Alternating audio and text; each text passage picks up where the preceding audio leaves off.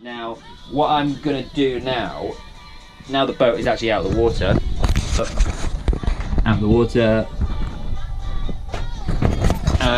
is basically drill a hole in the bottom of the boat so the fridge can be water cooled. So a house fridge is just air cooled by a little coil on the back behind your cabinet, and on the boat it's currently air cooled. But what I'm going to do is stick this on the outside of the boat, and it's a big bronze block.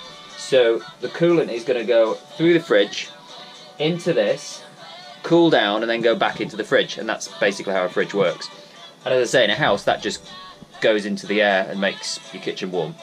But when it's running off solar power, it needs to be super efficient and use as little electricity as possible.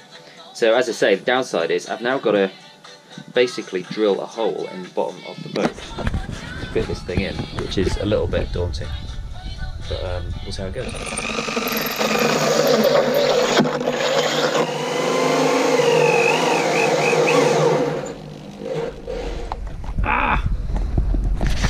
A little bit weird seeing a hole in your boat.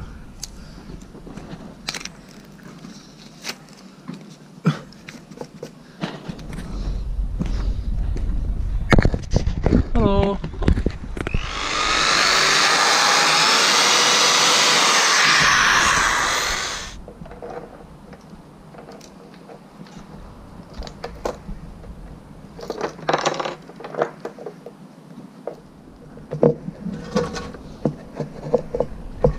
Okay, so it's now in, and just need to tighten it all up.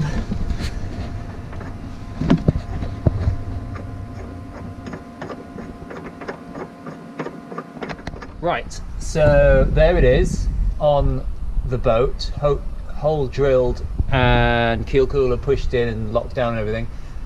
For those of you who might be watching this and decide that they might want to put one of these on their boat, if they've got a boat, is